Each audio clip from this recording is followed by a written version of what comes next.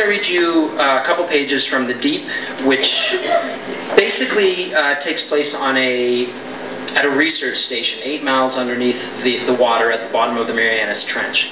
And the section I'm going to read you is Luke, who is the protagonist, and Alice, or Al, who is kind of a Navy consort who has brought him down to the station. And they've got to go through a very small aperture, basically a tunnel, in the station to get from one side to the other. "There's something down here," Al said, knocking her fist around. "Yeah, it's same as a crawl-through, really, but it feels even smaller. It's an access chute, I'd say. Could be that the air passes through a series of filters or whatever above the chute. I really don't remember the schematics." Luke said, "Can we get through it?" "We'll have to wriggle and pray there's no grate at the other end.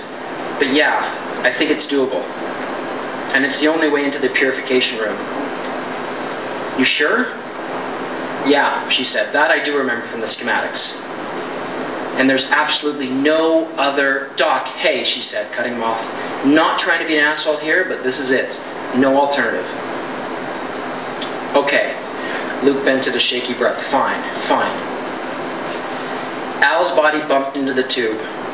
Her elbows and knees made no noise at all. It was as if she were crawling through a hole carved into a mountainside. "You coming, Luke?" He knelt. His knees and feet were pressed tightly together, the knobs of his ankle bones touching. It felt as though the tunnel behind him was no longer an O, but had somehow been crimped into a V, a pair of jaws closing by degrees, forcing him forward if he didn't want to be crushed. The air changed as they entered the chute. Heavier, sickeningly moist. He worked his way forward on his belly, bucking his hips in a clumsy, kind of humping motion. "Dig those moves," he said, hoping the sound of his voice might drive away the onrushing panic. "Liquid hips, baby. Just keep up those liquid hips." The tube reduced his voice to a hysterical warble. After a few feet, his arms were pinned straight to his sides. He could barely move them other than to spider-crawl his fingers along the inside of the chute. How the hell was Al managing to do the same with her broken wrist? She was smaller than Luke, more nimble. The tube was coated in a thin layer of oil, but instead of making it easier to move, as it did in the crawl-through chute, it had the opposite effect. Luke felt like an insect gummed on a strip of flypaper. "Al," he called out. "Hey, Al?" When the reply finally arrived, it held this funny echo. "Luke, ook, ook." He wriggled forward, his breath coming in hot gasps. He adopted this peristaltic wave, the way a maggot gets around. Toes, then calves, then thighs, then ass, then hips. This movement netted a few inches at a go. Al grunted in exertion somewhere ahead. The chute tightened as Luke forged deeper into it. His nose raked the metal, which was pebbled with rough bumps. Luke envisioned a huge greasy tongue covered with diseased nodules. "It's okay, okay, okay, okay." Even the voices in his head sounded hysterical now. "Al's made it through already. You can bet she's already waiting in the purification room. You just need to get a few more feet and you'll be there too." His shoulders jammed. Pushing with his heels did nothing, nothing at all. He was stuck, his body pinned. He couldn't budge. His heels drummed a helpless tat-a-tat. His lungs constricted as the darkness poured straight into them. Was the chute shrinking? It pressed on the back of his skull with an insistent, menacing weight.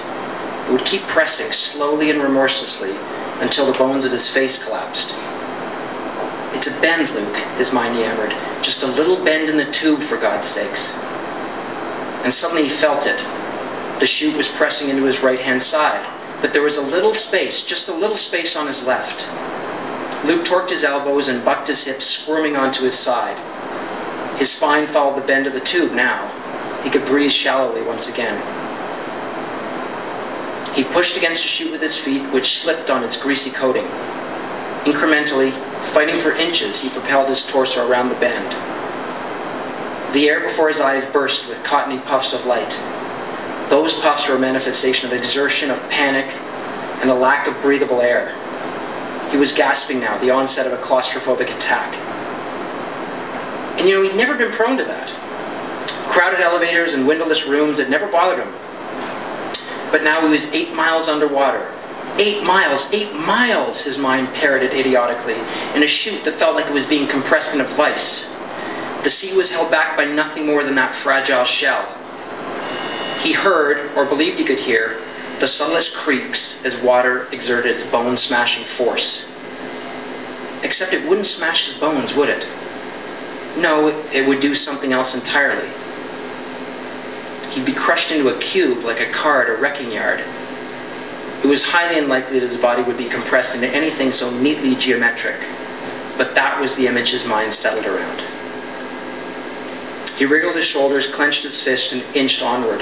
He was bathed in sick sweat, his thighs chafed. He couldn't hinge his knees more than a few inches. Why had he done this?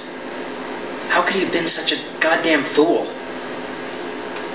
It was torturous to breathe. Were his sinuses somehow constricting?